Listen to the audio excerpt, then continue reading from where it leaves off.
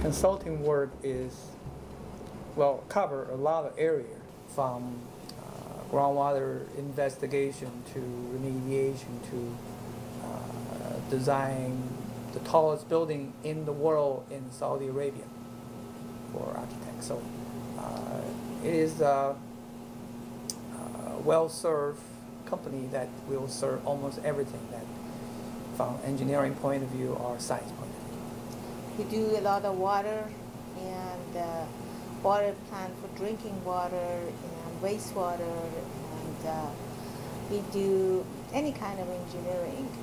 We do highway, any type of consulting. Almost like every industry will have some kind of need for consulting business to help them. 80% of my project was within 60-mile radius from the city of Chicago. My role is a principal in charge, basically a liaison between ourselves, a company, and our client. Basically, I put it like principal in charge. Actually, I'm the salesman to try to sell the work to the client and bring the work so our people can work on that. And my responsibility include make sure that our project I bring in and execute correctly, and then make sure that everything that requires by the client are delivered to the client. I am also principal in charge, and our job is, the way Wei-Lin said, to bring money to our operation and to keep our staff busy. So our job, if you could say, marketing, but what is not a marketing, because you have to review the technical stuff. The prepare or any decision make, we have to make a final decision. You might sitting here doing a soil boring log one day, and the next day you probably travel to the West Coast or East Coast to physically working in the site, at the site to work with the driller to drill something in the ground and recover soil sample or groundwater sample. So the good thing about the consultants that because it is a project related. Every project, like Marzi was saying, is a different. So you're gonna expose to different kind of thing. And in our business, the more you expose, the better you prepare for yourself for this business. As a consultant, usually we manage a project from the cradle to the grave.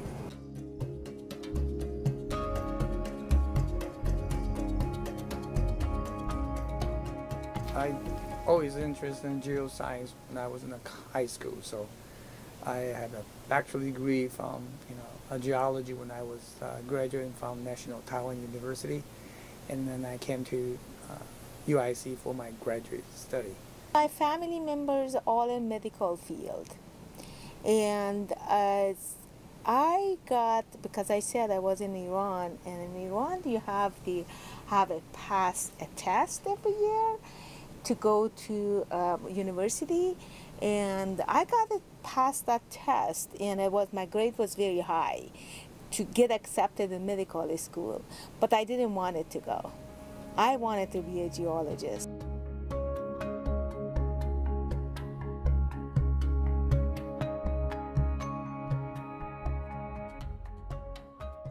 You're probably better off they can get an internship somewhere, but there's a lot of companies that have internship.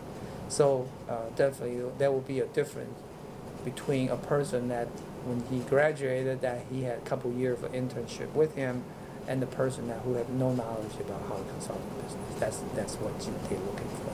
In our business, and especially in Chicago, we typically don't do a lot with the rock. We deal with soil. It was overburdened from geology's point of view, but it is the one that we deal with the most. It's imperative for a geologist major people, a person come out of the school, have some knowledge about the soil, how to classify the soil. It will be very helpful for students out of school to get into the consulting business. Trust me, that's probably one thing people are going to ask you when you interview with a consulting engineer. Another thing I've seen more and more from our other school of geology graduate, it turned out that almost everyone had Auto-Cad skill. So geology major all know how to use Auto-Cad, so they can do drawing themselves. That gives you additional, edge against other school. One more thing is about organic chemistry. We do a lot of testing on the organic chemistry. The most important thing is writing, communication and writing. Communication, how you communicate future with the agency, the client, and writing, it gives to, if you work in consulting, from beginning to end. Go to all those seminars.